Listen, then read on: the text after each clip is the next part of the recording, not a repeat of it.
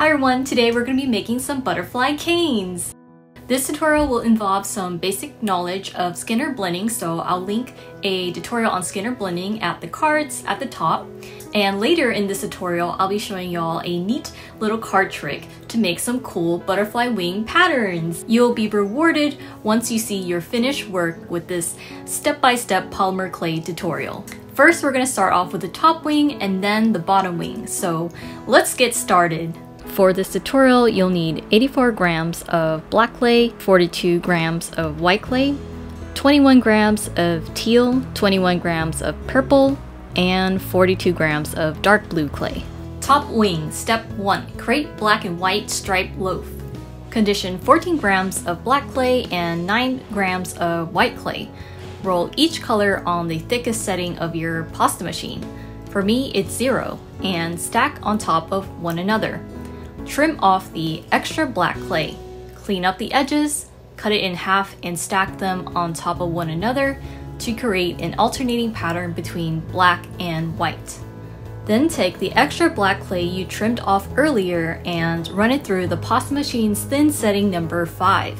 Then place it over the white side of the loaf. Trim off the excess and clean up the sides.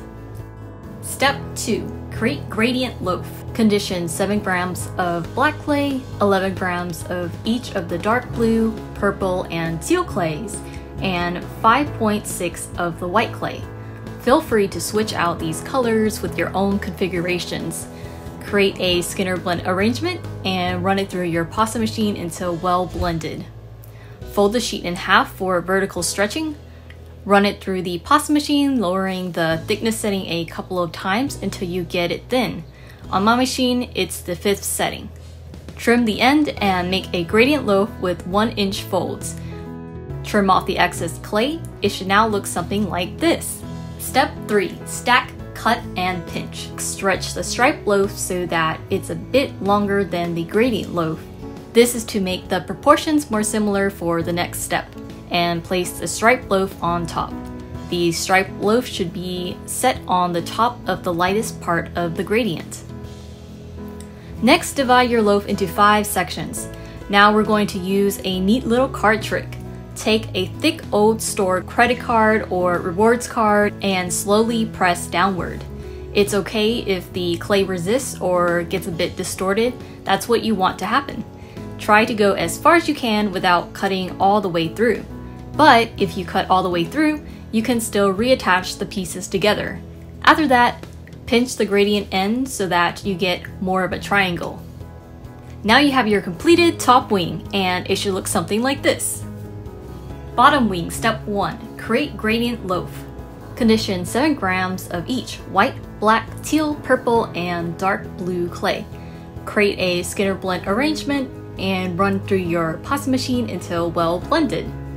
Fold the sheet in half, run it through the pasta machine, lowering the thickness setting a couple of times until you get to a thin setting like number 5.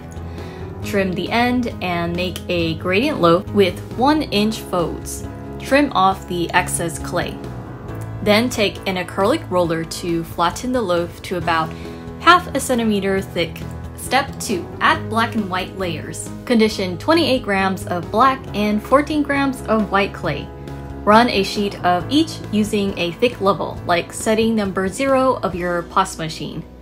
Add the black sheet to the top of your gradient loaf, trim off the excess clay, and then add to the bottom side and trim off the excess clay. Next, add a white sheet to the side closest to the lighter end of the gradient. Then run a black sheet using a thin setting like 5 on your pasta machine and add it to the white layer. Now you should have something that looks like this. Step 3. Add white stripes. Next, set the side with the thin black layer against the tabletop. Run a sheet of white and black clay through setting 0 of your pasta machine and cut out various widths. Then add a random pattern of white specks to the wings. Place white and black strips on top of the gradient loaf in your desired arrangement. Trim off the excess clay. Step 4. Card trick. Divide your loaf into 6 or 7 sections. They can be even or vary in widths. You can make light marks on your loaf before doing this, then with the old card, slowly press down into the clay. Again, try to go as far as you can without cutting all the way through. Step 5. Make and add bullseye canes. Next, we're going to work on filling in the rest of the bottom wing. You should now have about 21 grams of each of your 2 darkest colors. You want to make a gradient with your darker colors that's offset about 1 inch. Run it through your pasta machine until well blended. Fold the sheet in half and continuously run it through the pasta machine, decreasing the thickness until you're at setting 5 or 6. Start rolling from lightest to darkest to create a bullseye cane. Reduce your bullseye cane and make 2 large pieces, 2 medium pieces, and 3 smaller pieces. There is no exact measurement for this. Then pinch your 2 largest canes to make a teardrop shape. Assemble the canes together into a bundle in no particular order, but have the teardrops point in the direction where you will make the point of a triangle. Compress the pieces together, pinch in the direction of the teardrop shapes to create a triangular cane. Next, compress the gradient loaf and make it curve slightly, and fit the 2 pieces together. Compress and reduce the cane to fuse the components together. Now your bottom wing should look something like this. After that, you have the option of slicing each of your wings in half to assemble into a full butterfly cane. But keeping them separate like this may give you more options for variations and make it easier to reduce to other sizes.